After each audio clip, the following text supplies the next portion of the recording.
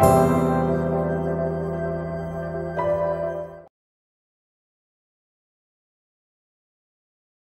morning, good afternoon, and good evening to all, according to the region of the world you are participating from.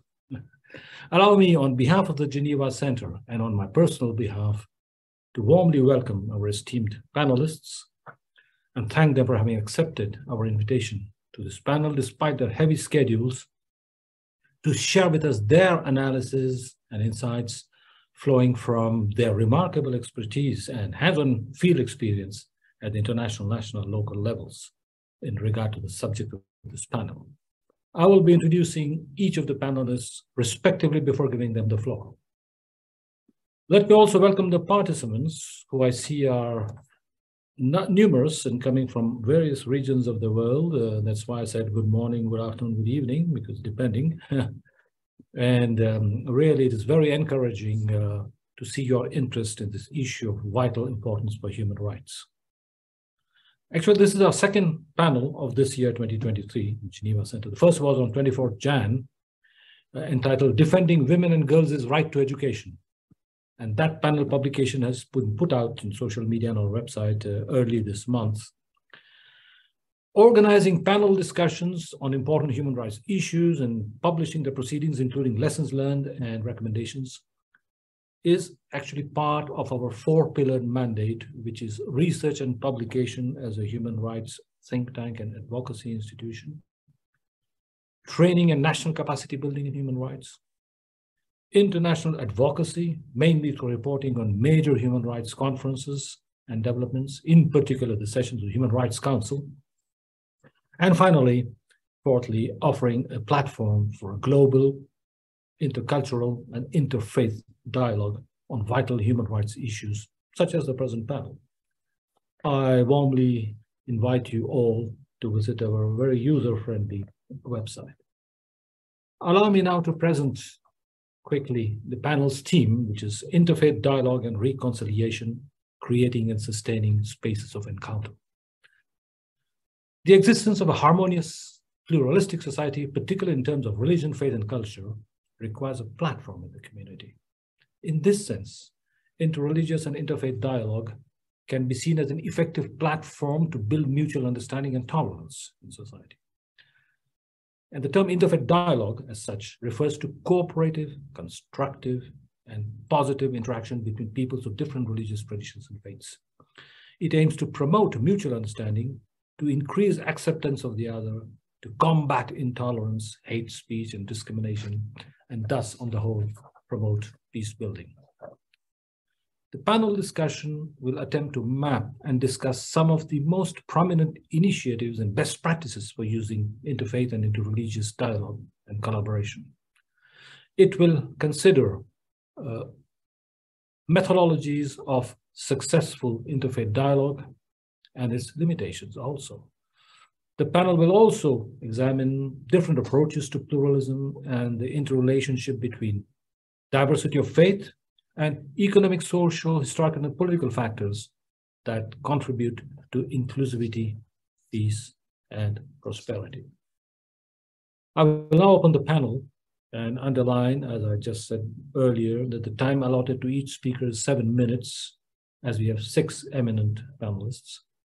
This would allow all panelists to make their presentations for an equal length of time and leave around 10 minutes for a Q&A session, thereby ensuring that the entire panel event does not exceed 1 hour and maximum quarter. The full written statements of panelists will naturally be included in the publication of this panel, which will follow. Hence, the limitation of oral statements to 7 minutes maximum is an earnest request. Thank you for your cooperation. Without further ado, allow me to call upon our first panelist. This is Nazila Ghanea, UN Special Rapporteur on Freedom of Religion or Belief, who began her mandate 1st of August last year. She's Professor of International Human Rights Law and Director of the MSc in it at the University of Oxford. She has contributed actively to networks interested in freedom of religion or belief and its interrelationship with other human rights. It's very interesting. And has advised states and other stakeholders. She has published widely in international human rights law and served as consultant to numerous agencies. So with that impressive expertise, Nazila, could you tell us what are the challenges and opportunities to support platforms and policies that foster interfaith dialogue and reconciliation and address issues of distrust, xenophobia, and discrimination among peoples of different religions and cultural backgrounds?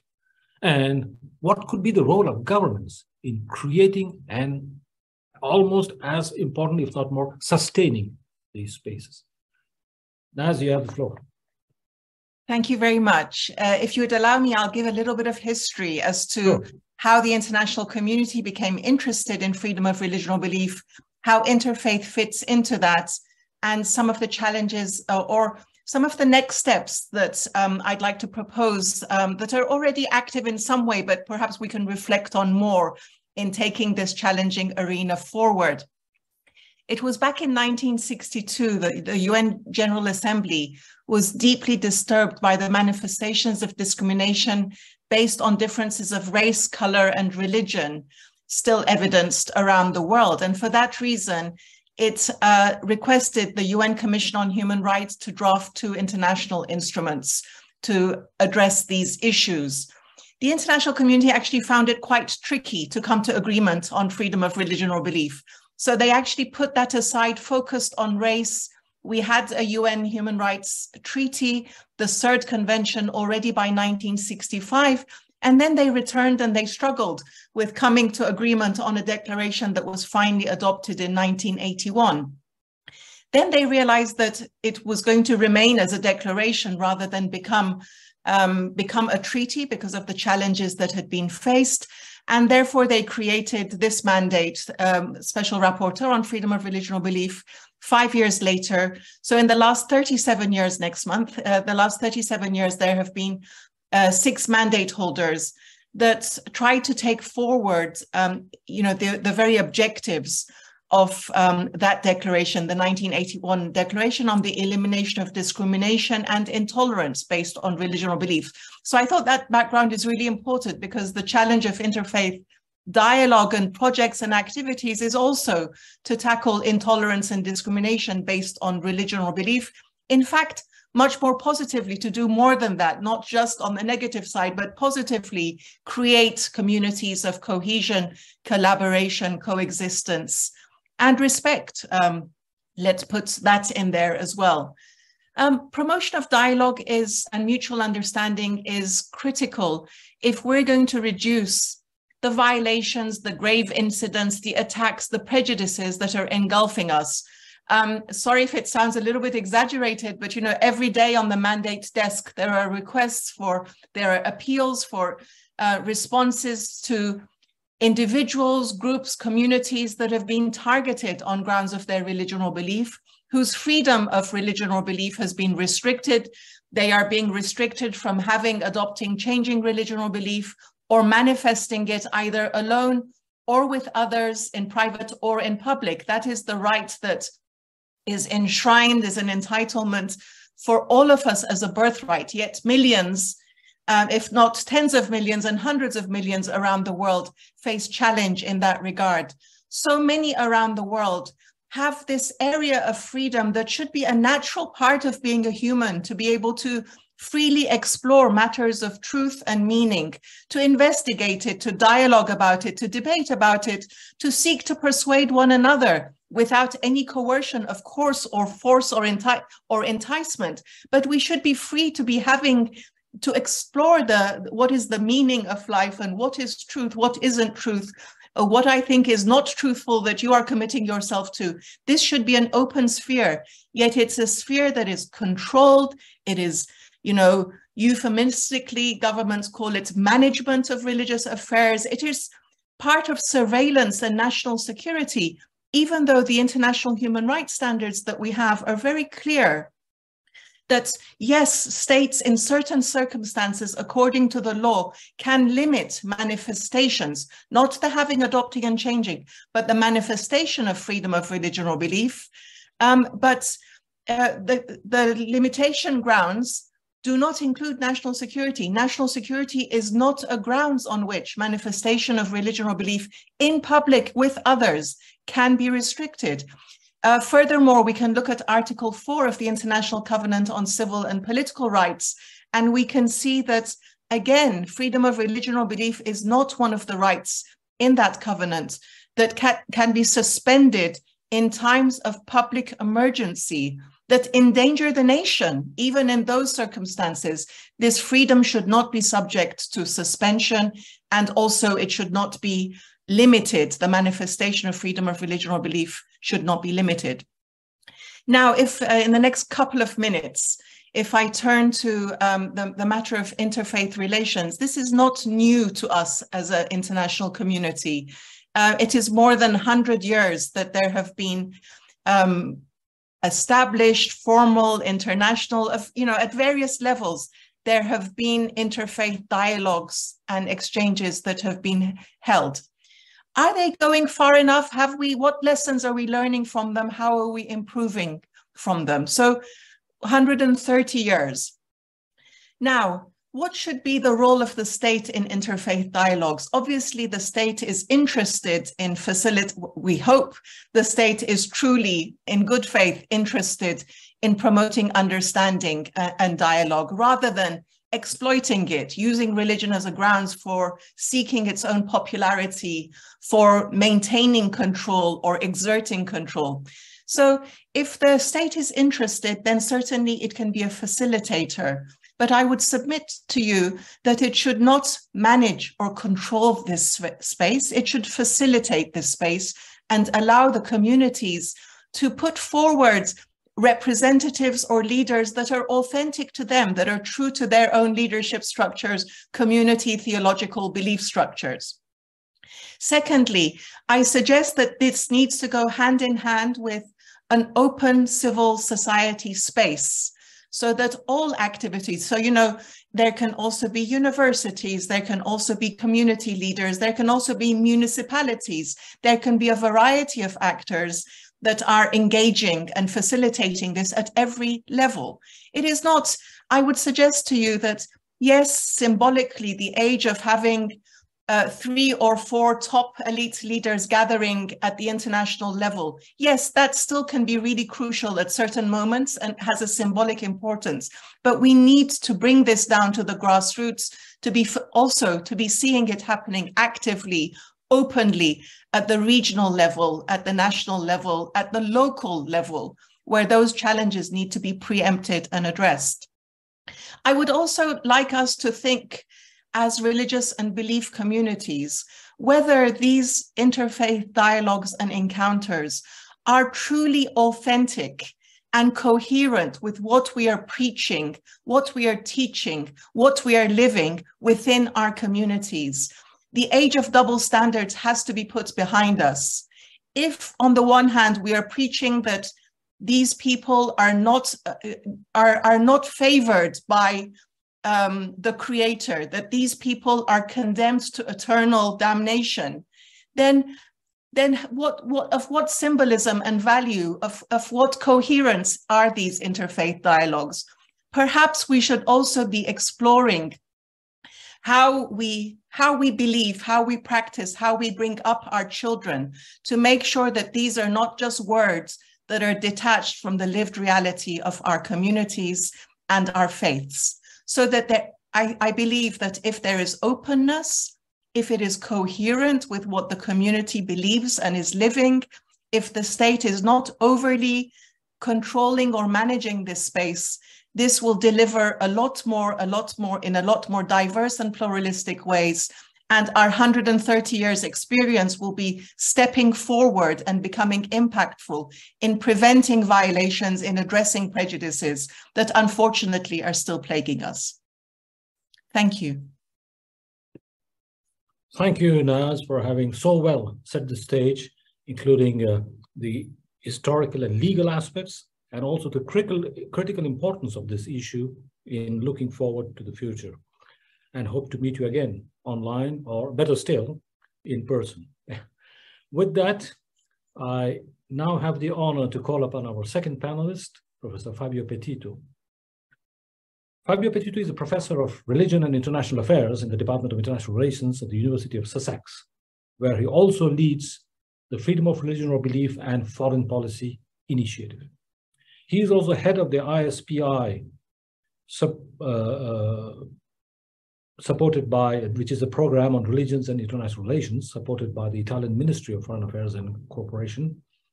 He teaches researchers and publishes on different theoretical and policy aspects of the role of religion in global politics. So Fabio, with that background, what is, in your experience, what are some successful programs and policies that support interfaith and interreligious engagement on the international level, and the key challenges in introducing and implementing policies to promote positive relations between people of different religions? And what aspects of policies and programs need to be strengthened to ensure interfaith dialogue is successfully incorporated as a strategic practice that facilitates combating intolerance and promoting peaceful societies? Fabio, over to you. Thank you, Umesh. Too often religion seems to be on the side of extremism and nationalism, and at the center of a global scenario of conflict and insecurity. Today, however, policymakers around the world increasingly recognize that religion, and in particular interreligious dialogue and collaboration, can be part of the solution and a strategic resource for peace building, the strengthening of human rights, and the advancement of sustainable development. Religious engagement is emerging as one of the most promising fields of strategic and creative thinking, in which governments and international organizations can work collaboratively in partnership with religious organizations to achieve common goals. Despite greater recognition of its political impact, however, religious and interreligious actors are still very rarely welcome at the leading global policy tables. And therefore, today's initiative by the Geneva Center is to be welcomed and praised. This recognition has led to the creation of new roles and offices in ministries of foreign affairs of many countries, as well as new international initiatives, such as the United Nations-led FEDS process, which has produced a plan of action for religious leaders to prevent incitement to violence, and a global platform like the International Partnership on Religion and Sustainable Development, PART, which is bringing together governments and international organizations and religious actors to harness the positive impact of religion and sustainable development, and to promote, for example, peaceful and inclusive societies. In general, a more focused consideration of the role of religion in development has started to trickle down throughout the UN system in the acknowledgement that engaging religious actors can promote sustainable development, as also the European Union has recognized in recent policy documents, as well as the Council of Europe did last year by approving the Strasbourg Principle for Interreligious Dialogue to foster peace and human rights through the prism of interreligious collaboration. All these developments highlight the potential positive impact of interreligious dialogue and collaboration for our diverse and plural societies in all the stages of the peace-building process in the spirit of the SDG 16. It also appears to recognize the post-secular insight that religions actually possess resources such as forgiveness and reconciliation that states do not, and that therefore, in situation of tension and conflict, collaboration between religious community involved is vital.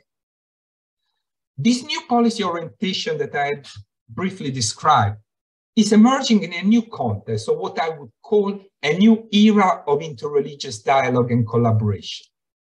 Interreligious dialogue and collaboration can include a variety of forms of interactions, ranging from theological exchange to day-to-day socializing and common social action, as also Nazila Ghanea has explained to us very well. But interreligious dialogue as a sustained global practice is a relatively new phenomenon and has only significantly deepened over the last 2 decades.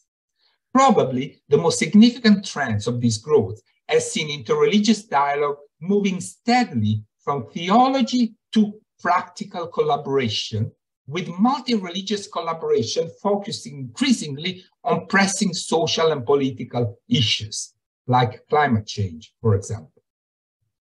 A milestone of this new era of interreligious dialogue, I would argue, is the 2019 historical document on human fraternity, co-signed by Pope Francis and the Grand Imam of Al-Azhar, Sheikh Ahmed Al-Tayeb, with which the two religious leaders sent a powerful message in favor of political inclusion and against the discrimination of minorities, especially in countries where Islam or Christianity represent the majority religion.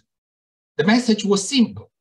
If we are all brothers, then we all need recognition and respect, including the right to participate in public life as citizens with full rights, freedoms, and responsibility.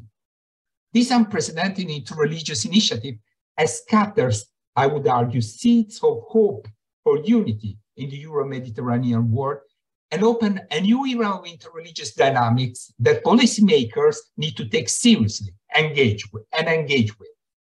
This is why in a recent report we have put forward the idea of interreligious engagement as a new policy framework that recognizes and amplifies these novel interreligious dynamics through innovative government-religious partnership aimed at achieving more inclusive and peaceful society. Among the forms of interreligious dialogue and collaboration which carry the most potential in terms of building peaceful and inclusive society are those that recognize and respect the differences of the participants, way beyond the platitudes of a vague minimal common denominator, and strive to involve difficult religious actors beyond the usual suspects. It is also interesting to note that interreligious dialogue and collaboration represent arguably one of the most dynamic and promising areas of active citizenship participation and new social political leadership.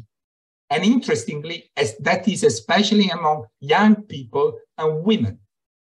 And this is against the background of a contemporary scenario of democratic crisis marked by disengagement, disenchantment, and a rejection of public responsibility.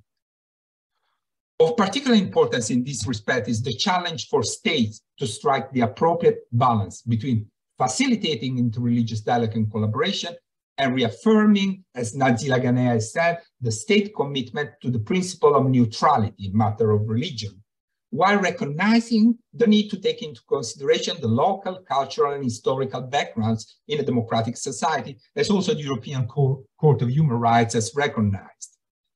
Rather than seeking to lead or influence interreligious engagement, the primary role of states is to facilitate and provide an infrastructure or an environment which would enable interreligious engagement to take place. There is an enormous unexplored repository of religious resources and arguments with which to advance human rights and combat discrimination from within and across religious traditions. On the other, the idea rests on the appropriate form of engagement and partnership the states and international organizations can develop to advance human rights and foster the development of peaceful, inclusive society. Here, this complex process requires an improved level of religious literacy within government. The transition from an understanding of the political role of religion in global affairs as primarily that of a security problem to an understanding of a more comprehensive engagement with religious community on broader human development goals is not easy, but I argue it carries the promise of a new realistic politics of hope for peace and unity. Let me conclude by quoting, to some extent in a surprising way, the French President Macron in his recent speech at the International Meeting of Prayer for Peace organized by the community of Sant'Egidio in Rome a few months ago. He said that Macron said that against today's multiple social political crises, all religions have an even stronger role to play in what he called le devoir de la résistance, the must of resistance, against any form of politics which doesn't respect the dignity of every human being, as well as in fostering a message of universalism, which is not hegemonic and so much needed in our increasingly fragmented world. Striking, but courageous and visionary call from the institution of representative of laïcité for new forms of innovative religious secular partnership for the common good of Europe and globally. Thank you. Thank you, Fabio. There were a lot of interesting things you said. And one thing that struck me also was the interrelationship between interfaith dialogue and sustainable development, given all the talk we have of SDGs, and climate change. So that's something I would like to go a little further into some other time. Thank you again, Fabio. I have the pleasure of welcoming our next speaker, Dr. Scherto Gill. Scherto Gill is Professor of Research and Director of Global Humanity for Peace Institute, where she coordinates the UNESCO initiative on collective healing, social justice, and global well-being. Scherto is also Senior Fellow at the Guerrand-Hermès Foundation for Peace and Life Fellow of the Royal Society of Arts, FRSA. She's also on the editorial board of a number of journals, including International Journal for the Study of Spirituality. She also chairs the G20 Interfaith Forum's Education Working Group, and she's a 2022 laureate of the Luxembourg Peace Prize. With that, Scherto, could you tell us how can we change the narrative and see others and the differences among backgrounds of faith and religion and culture as a richness, particularly amidst increasing distrust and the othering rhetoric? Scherto, please. Thank you very much, Umesh, and thank you especially for such a generous introduction.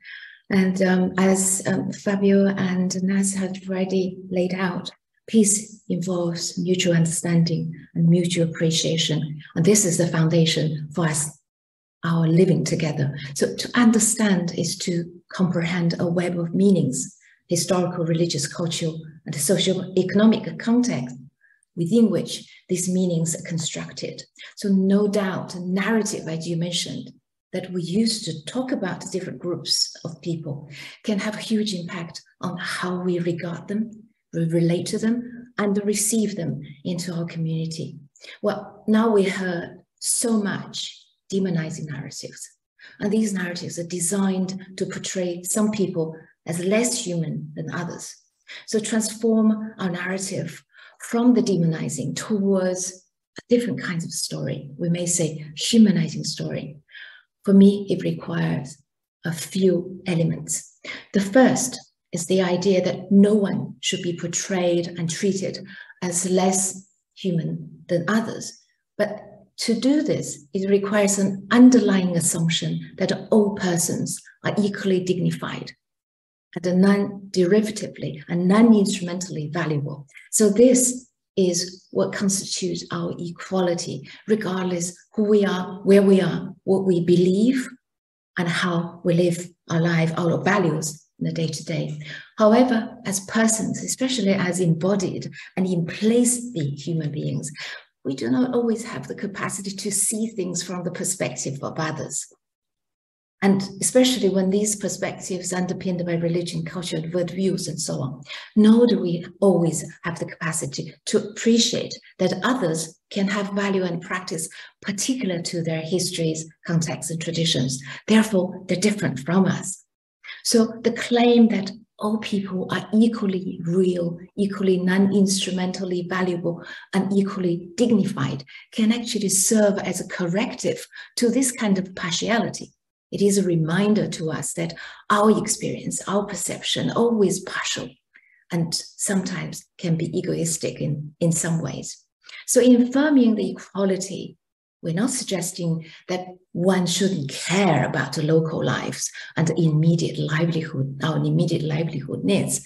Rather, we are asserting that impersonally, people close to us are equally valuable as those who are distant from us, such as strangers, and this can equally apply to enemies. So therefore, humanizing narratives about others should start with this equality and the recognition that we can be ignorant about others, but we should be willing to listen, to dialogue, and to learn from them. Well, the second point I want to make is that given that all persons are equally human, the ways we perceive and receive our difference can determine how to relate to them. And this requires an appreciation of human difference. Indeed, many have argued that instead of serving as a reason to fear, human difference or human diversity should be perceived and received as an important source of our enrichment. And from ancient time, for instance, through commerce, migration, education, arts, and other forms of encounter, communities and societies have always experienced profound fusions of horizons, mutual nourishing as fruit of genuine meeting in the Martin Buber's sense.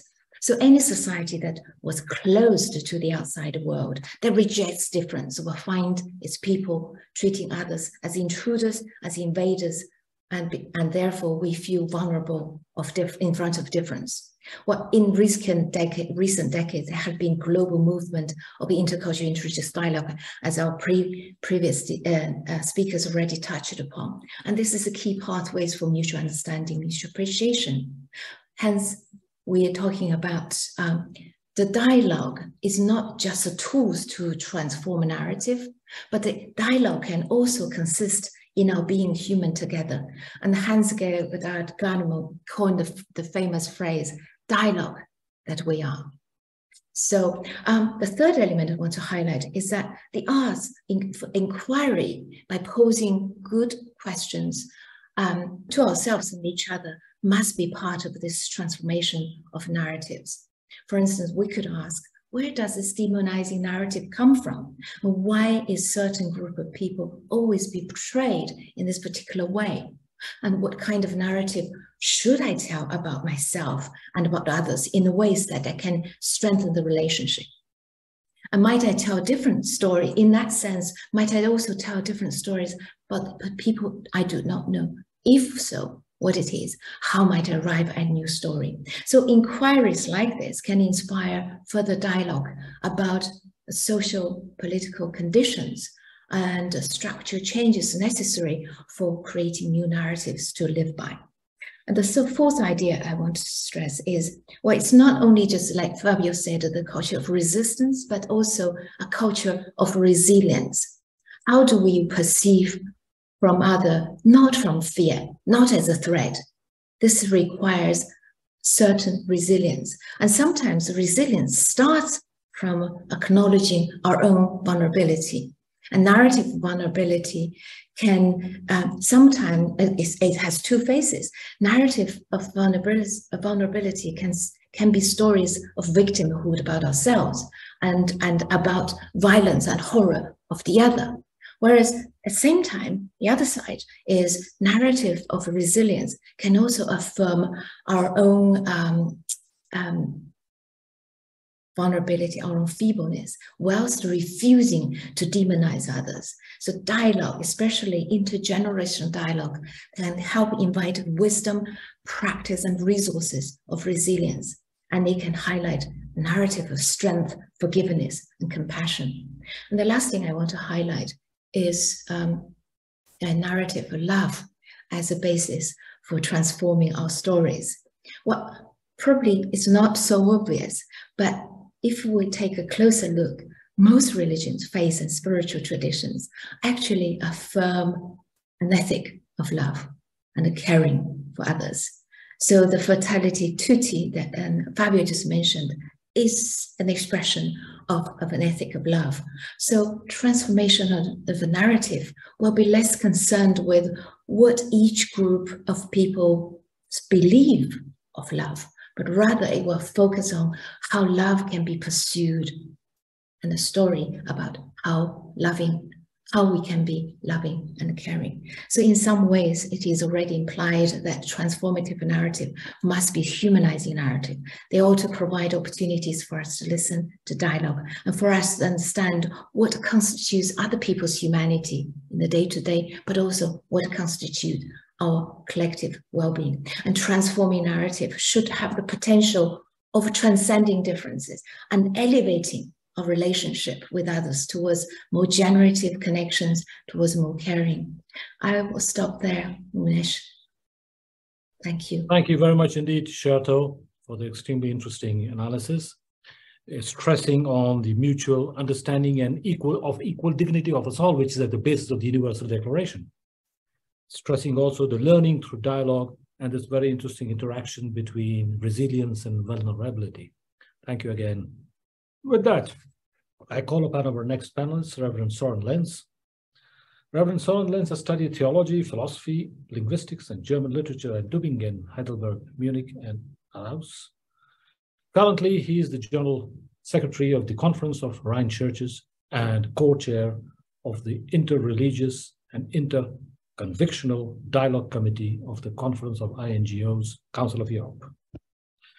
Reverend Lenz, if I may, what are, in your view, some successful initiatives and programs of interreligious and interfaith collaboration, and the key success factors in collaboration across faiths and beliefs? Finally, in this context, what can be the role of religious leaders and representatives of different faiths in creating platforms for reconciliation and encounter? Reverend Lenz, the floor is yours. Thank you very much. Thank you very much for the invitation. Thank you for the speakers before me, Scherto, Fabio, Nazila. They're very interesting and inspiring elements you have given. I just want to say something about our committee and how it works within the Council of Europe and what our focus on. So we created this during the pandemic in 2021. It was an initiative of the European Buddhist Union and the Conference of European Churches, and we both are have participatory status with the Council of Europe. Just to understand, the Council of Europe is not the EU. It's has got 46 member states and is the most important standard setting organization in Europe in what concerns human rights. And we are working in this framework, and the idea was born after the recommendation of the Parliamentary Assembly in 2016, which is entitled Freedom of Religion and Living Together in a Democratic Society. And it's stated in this recommendation, they support the recommendation for creation of a permanent platform for dialogue between representatives of religion and non-confessional organizations in the Council of Europe.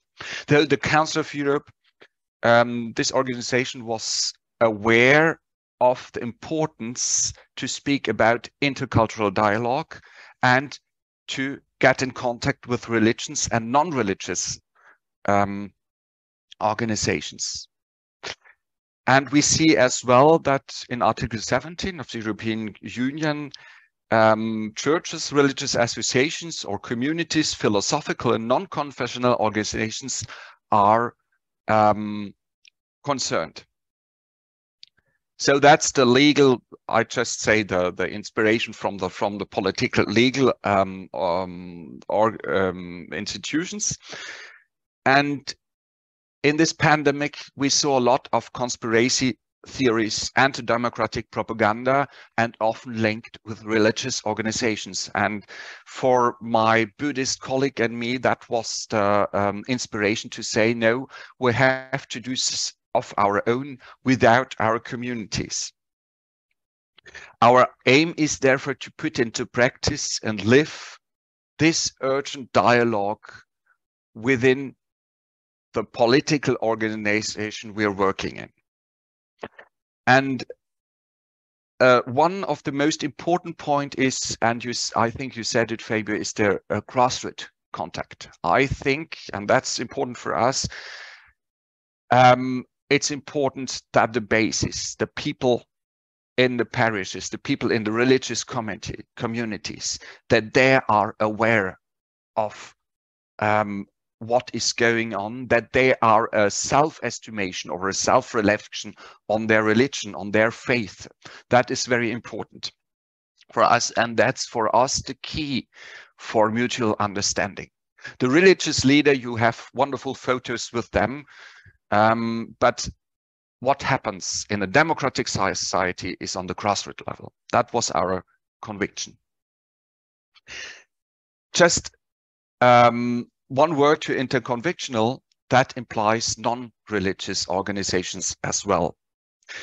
And for one reason, and is that we have we are all sharing values, strong values, which are, and strong values are that one stands up for regardless of the circumstances. So we are unconsciously or consciously always basing our deeds, what we are doing, on strong values. And that is one point we are sharing light, and we can say it with a French expression of liberté, égalité, fraternité. That's points for us, which is very important, human dignity as well.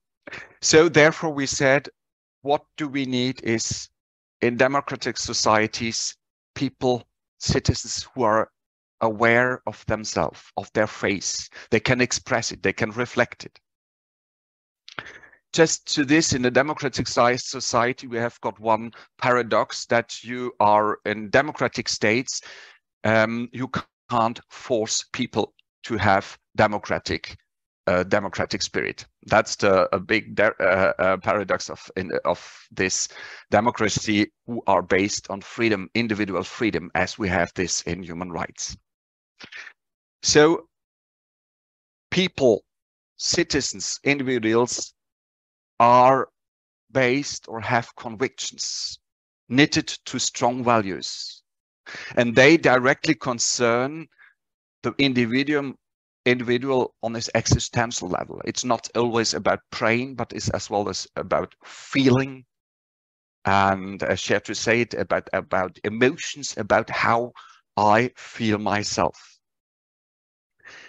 And then comes in what we are interested in our task. The actual task is that we think for a fruitful dialogue, we need individuals who have self-reflection, who can express themselves about their faith, and they relativize themselves. So a certain self-awareness.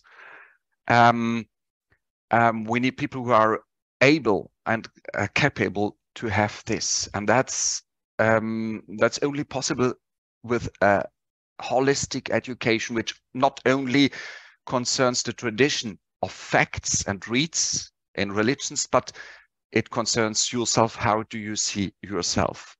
So our point was, is at the moment, our actual work is we are collecting and searching for non-formal education programs, which just are focusing on this religious education against hate speech, against intolerance, against all form of discrimination of the other because of another religious or non-religious conviction. And to end with this, for me, the most important thing for this space is that you can create safe spaces where you can express yourself, where you can dialogue, where you can see controversial things. And that's important. There's not a media or the other things which are disturbing this. The second thing is you have to clearly say limits. Yes, there's a limit. What can we do? What can we not do? What can we achieve in a dialogue? What we cannot achieve? So you have to clearly these elements pointed out. And the next two things are important. It's for the internal disposition of the individuals, of the persons who are in this dialogue. It's this mutual recognition of the dignity of the other. And the fourth point is we need confidence in the other, that at the first point the other doesn't want to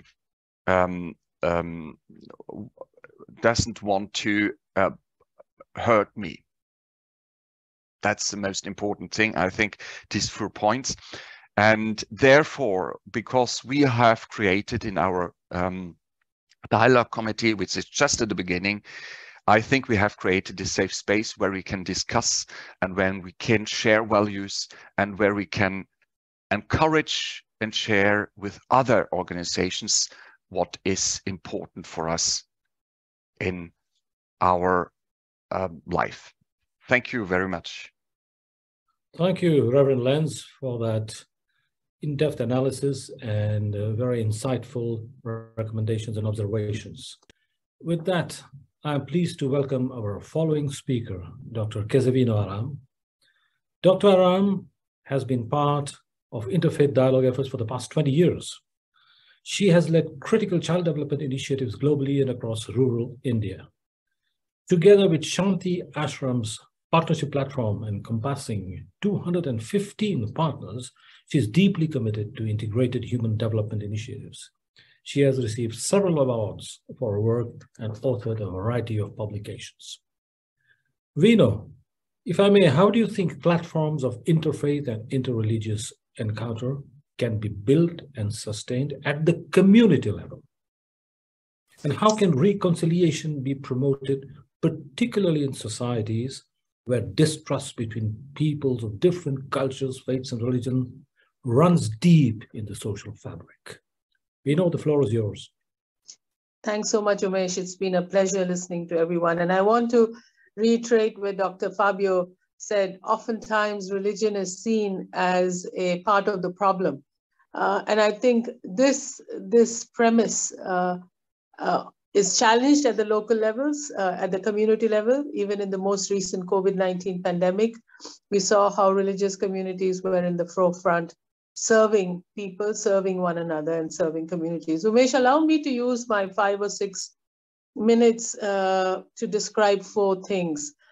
I want to go back to this whole space of interreligious dialogue, from the global to the community, from the community to the pan-continental approach that we have today.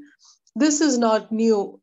This desire for religion and religious organizations and people of faith to be in dialogue goes back many, many years, and we can find multiple moments in history where we can trace the aspiration to concrete efforts. In my own country, India, it was a very definitive part and a distinctive part of the freedom struggle, acknowledging that India is home to many religious traditions and has welcomed many religious traditions from around the world. One of Mahatma Gandhi's deep commitment was to see the coming together of religions and religious communities and faith in public space. We can go back to the encounter of St. Francis and his journey to the Middle East. So this desire to be in dialogue, this desire to find common ground has a very long timeline. But I think it is in the last 20, 30 years, and I'm very grateful to Professor Lenz, to Scherto, the others, of bringing these moments in recent contemporary history, when we find that this space of interreligious dialogue is being acknowledged by one societal pillar in a more clear way, and I think in a little bit more respectful way, and that is from the government. So with that background in mind, I'd like to also draw on 3 examples as to how this movement for interreligious dialogue came. Let me draw on the work of one of the world's largest interreligious organizations, Religions for Peace, in the 1940s. It was around an issue of nuclear disarmament that religious communities came together and they saw the work for disarmament, both in their own nations, but at the UN, as a commitment to peace building. Now, Religions for Peace has celebrated 50 years of its work, and what you see is both. You see that they continue to bring people at multiple levels to be in dialogue, but they also continue to find contemporary issues that allow them to explore their faith in action. This is one model, and it goes back to more than 5 decades. There is another model, and that model that I respect and appreciate very much, which is looking at the area of education. Professor Scherto Gill spoke about it, Dr. Nazila spoke about it, Dr. Lenz spoke about it. Now, education as we see it today doesn't fully nurture the holistic development of a child. My own expertise is in the area of child health and child development. It has been found to be deficient And therefore, the dialogue that has extended both between governmental institutions, which are looked upon as primary responders to the need for children's education, but also societal institutions, including religion, where we desire that ethics and moral education and value-based practices be integrated to it. Here, the work of Arigato International, for example, to find common ground. And here is something that I want to present. Scherto, my dear friend and colleague, spoke about resilience. We know that just simply mathematics and science and physics and philosophy will not be enough, but we will have to give children a moment to see how their own innate gifts, their internal strengths connects with the needs of society. That is where active resilience is built, and children are allowed to practice that.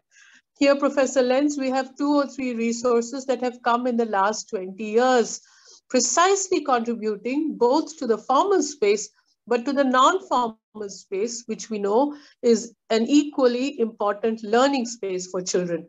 The Early Childhood Consortium, for example, at Arigato International, have brought in a multidisciplinary, multi-institutional arrangement and engagement to come up with a toolkit that was there for adaptation and implementation. We're in the process of implementing it in many parts of the world.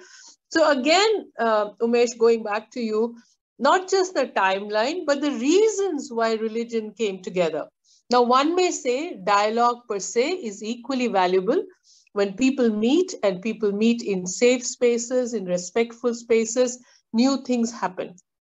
But when people meet also with concrete issues, then I think what it does is it allows for us to move from theological interpretations alone or in isolation to finding what is common. And I think that is the very purpose of interfaith dialogue.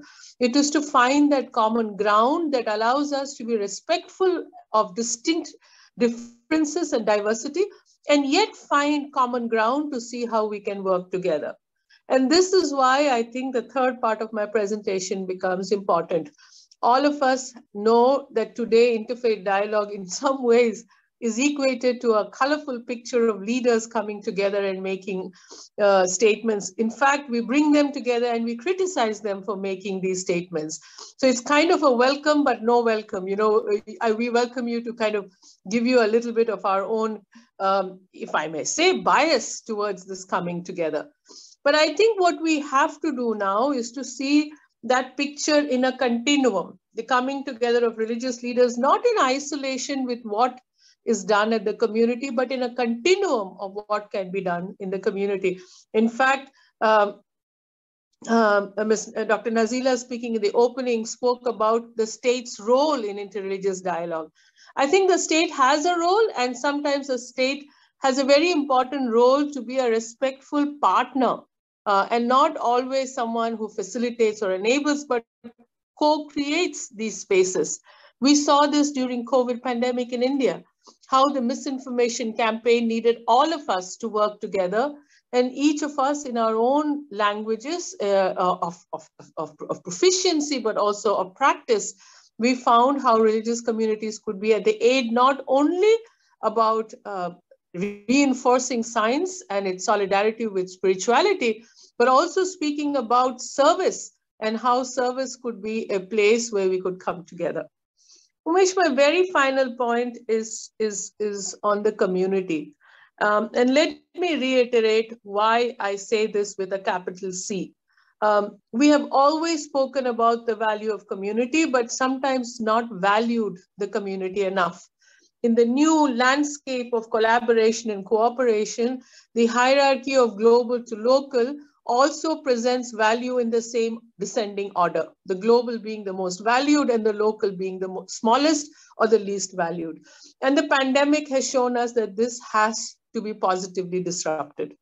We know that communities can be isolated in times of the pandemic, but the communities can also provide very valuable lessons to the big picture formulations. And here is where I think the question that you raise, Umesh, how can they be created and how can they be sustained? We can find answers. How can they be created?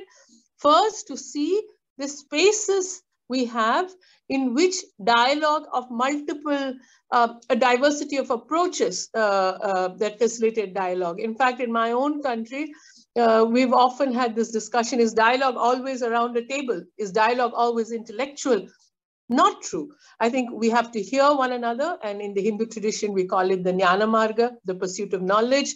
Dialogue can be facilitated through action, the seva, the space of service. There too, you have to speak to one another and you discover one another. There is the space of leadership, and today I saw the comments, leadership in every space, whether it's government, in the private sector, in civil society, we are all witness to a leadership style that doesn't include the voices of women and young people in equal measure.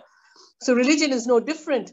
They in fact mirror every other societal institution. And there, I think in the path of leadership, again, we have a very vital role to play. And there is positive news from the field of interfaith dialogue, because there is a genuine effort to bring in women and young people. In fact, I may argue that the work of Arigato International, for example, building young citizens with greater understanding of values and leadership styles, contributes to populating these spaces even at the community level. And finally, I think it's also very important to look at the new institutions that are coming into foray to bring governments together. So it's not only institutions that have been there for 50 years and going on, like Religions for Peace, institutions like Arigato International, with a very specific mandate of drawing our attention both within faith communities and beyond, working for children, but also Kaisit, for example, which is an intergovernmental effort. So the different dimensions of interreligious dialogue, as Professor Fabio Petito mentioned, is also being supported by institutional frameworks.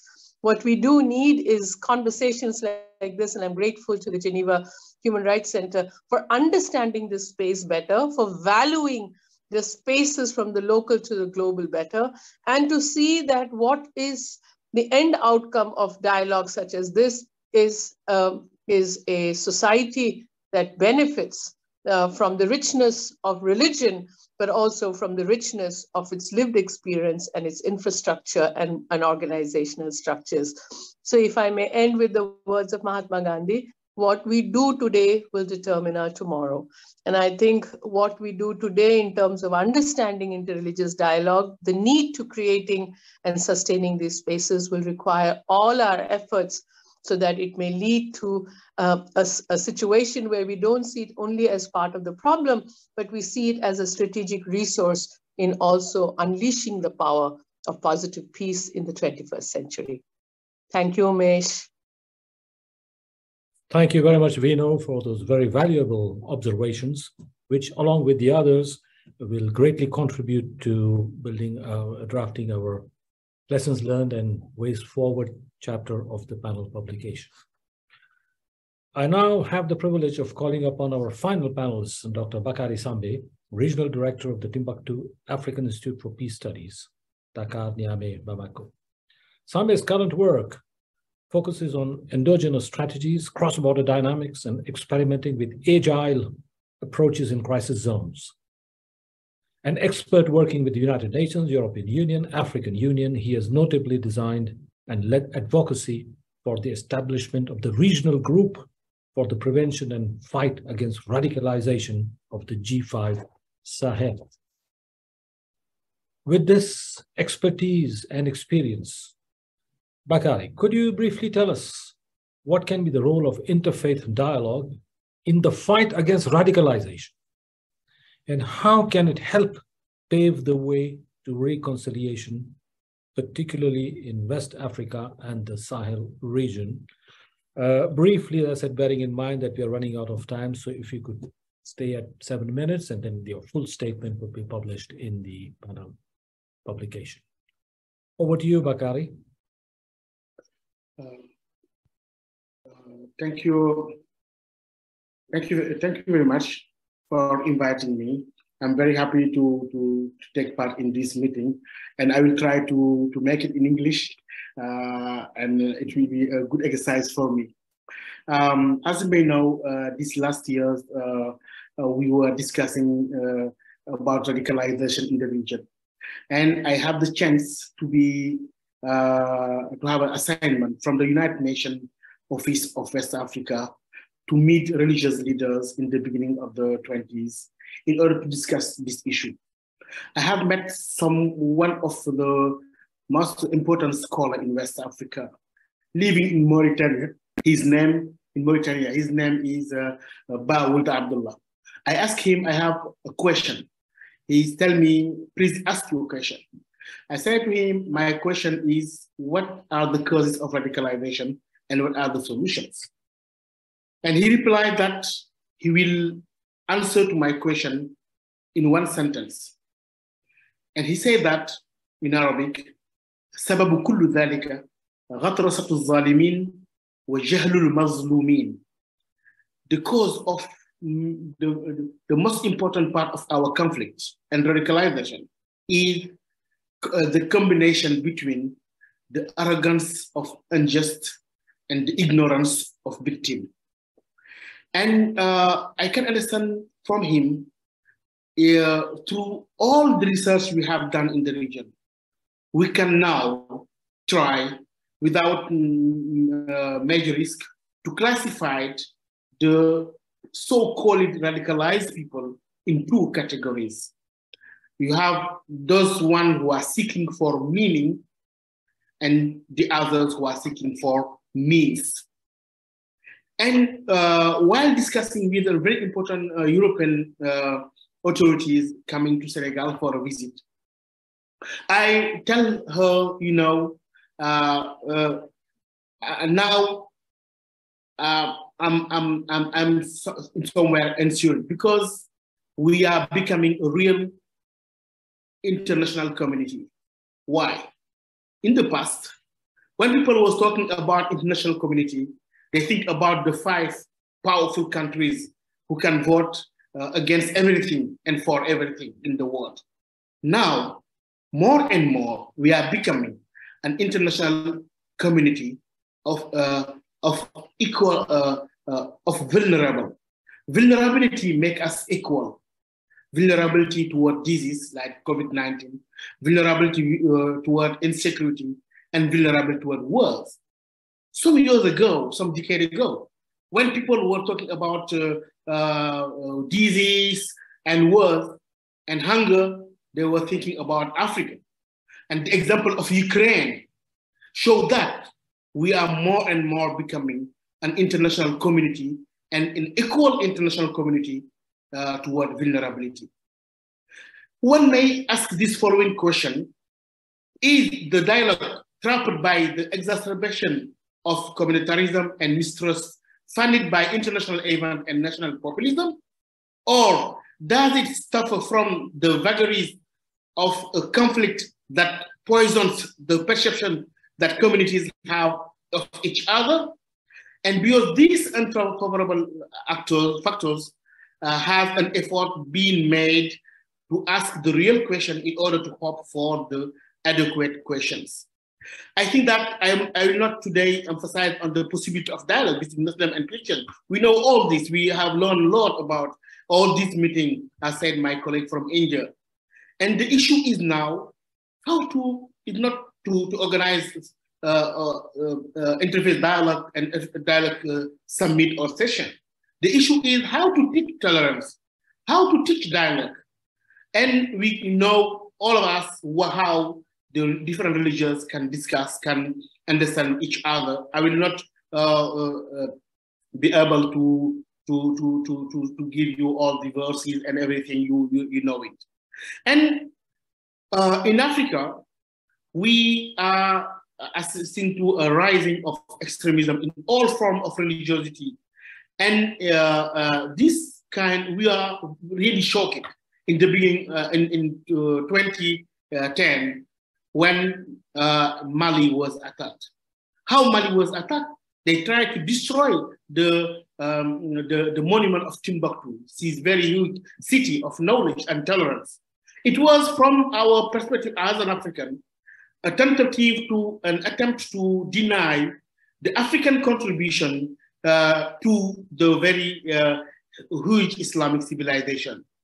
And I think that now we can see that all these things,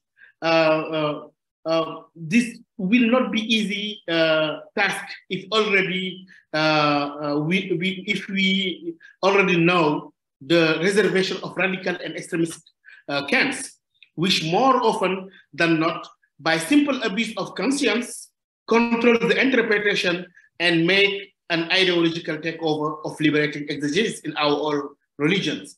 So we have not a problem, a clash between the religion. We have a clash of the extremes in this religion.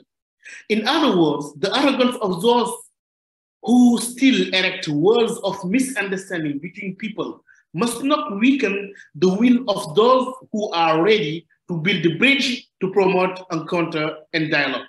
Without falling into an excess of hope, we can nevertheless believe in the future of audacity. What could be reassuring that is that many of the utopias of the past are beginning to reveal themselves day by day as premature truth. In the Sahel, exactly, when they destroy this Timbuktu heritage, it was how to deny the contribution of Africa in Islamic civilization, imposing us the Salafism and the Wahhabism. This initiative we can have about in Africa, we have to recognize the dignity of solution for the indigenous initiative. The issue is in Africa with our international partners is how to promote this mechanism of community regulation based on ancestral alliances between people, between population that recognize themselves more than in other institutional approach adopted in the framework of classical stabilization process. Similar initiative, we can have it in Burkina Faso, in Mali, are being to be undertaken by community. In the Sahel crisis, and I think that there is the gap, there is a kind of gap, the gap between the international approach and local perception, which has sometimes seriously undermined the very spirit of cooperation, and it is precisely due to the absence of a paradigmatic break that is required by the change in the region, in our region, undergoing rapid change. And I think that to just finish, because I talk a lot, this last year, Timbuktu ISPI, in collaboration with the United Nations Office of West Africa and Sahel, have organized some interesting meeting. It was to try to map and target actors integrated in the group of traditional and religious legitimacies. In our French-speaking countries, we were marked by the French secularism, like laicité, and our society are purely religious. How to disconnect people from their belief in order to have the right to express themselves in the public sphere. And learning from this failure, we try in the region to work with how to involve religious and traditional legitimacies in order to construct peace and dialogue. There are institutional and non-institutional religious leaders from and guides, customary chiefs, traditional authorities, custom authorities, religious authorities, emerging actors like civil society, and our international partners, how to recognize the dignity of solution to our indigenous initiative based on culture and even on religions.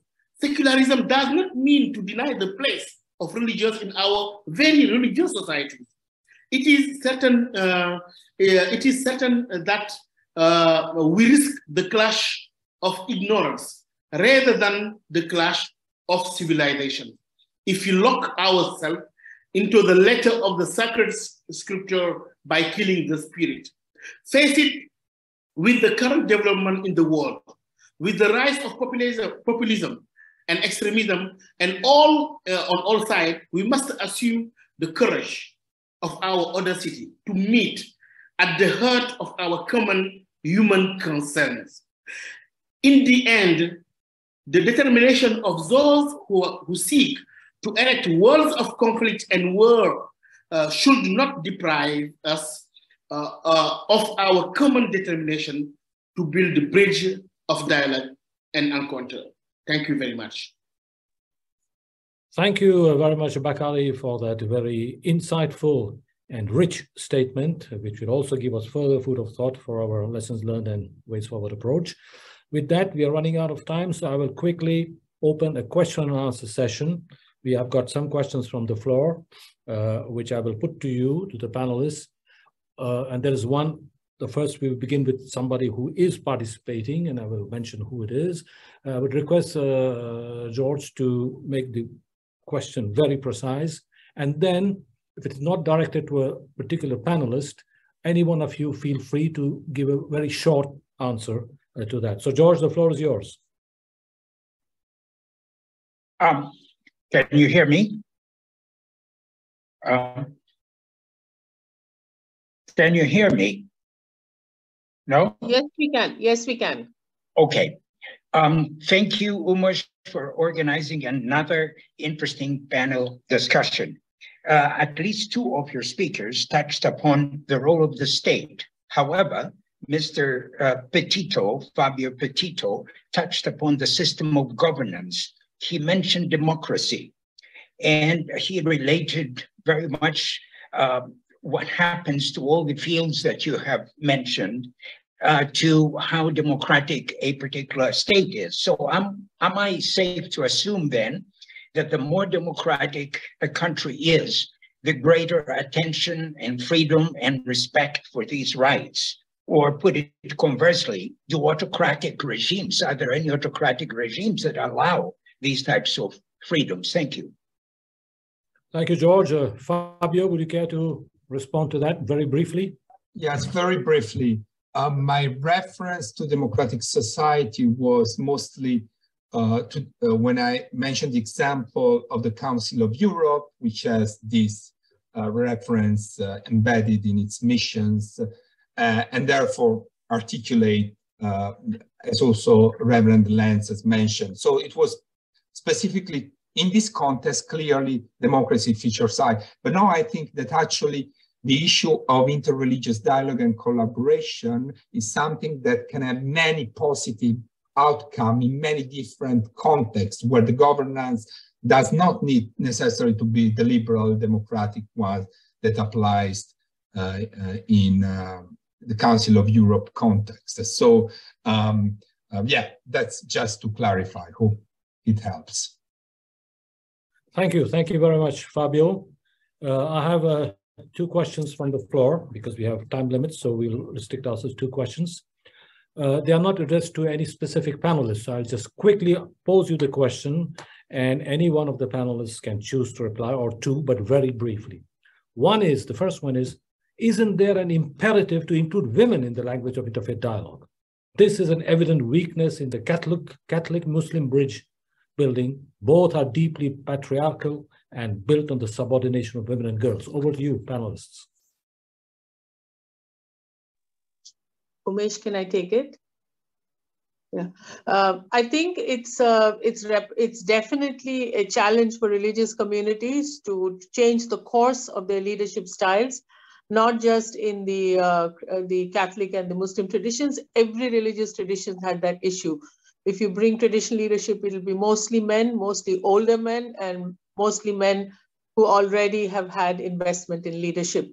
But this will require for us to work very, very precisely with women. I am a lay woman. I have a leadership role in my community. I have come up and played leadership roles in interreligious dialogue as well. It requires what Professor Lenz said, an investment in women and their potential in leadership.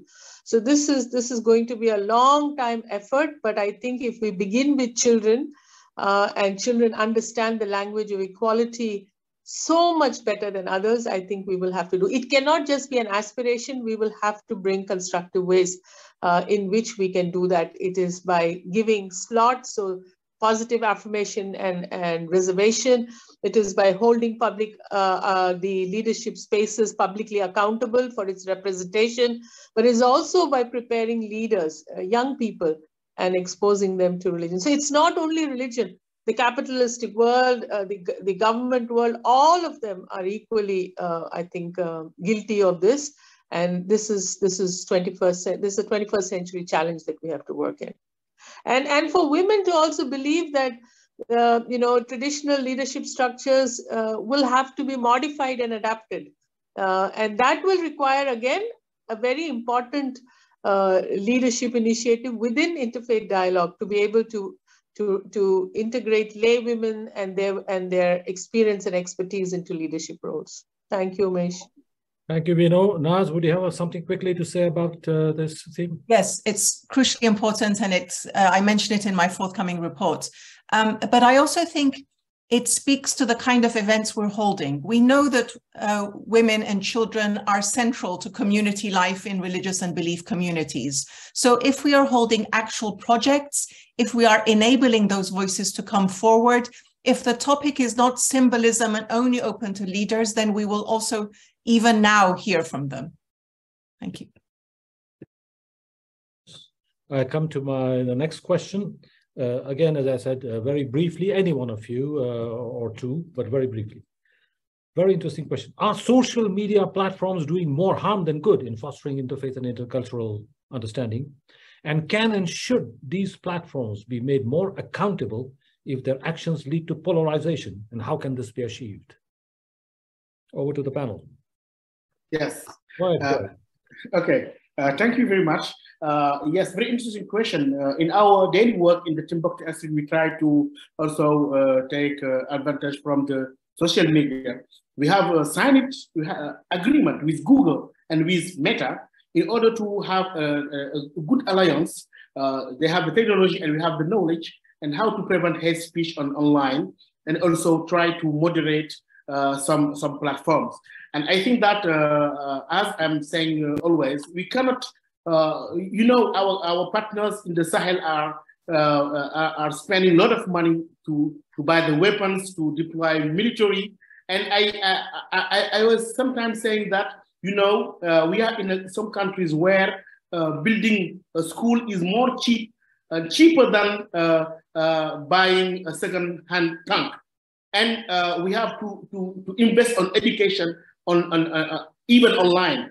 And as we see here in the Timbuktu, we have created a website, not a website, but a YouTube channel to fight terrorism and extremism. And as we said sometimes, is that a Kalashnikov has never killed an ideology. We have to invest in education, invest in human capital.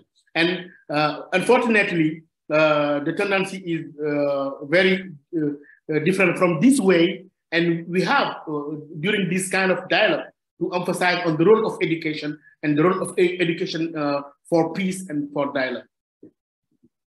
Thank you, Bakary. With that, given the time, I end the question and answer session and conclude by saying that the Geneva Center and myself personally, I would wish to really thank the esteemed panelists for their very valuable contributions indeed, and the participants for their high interest.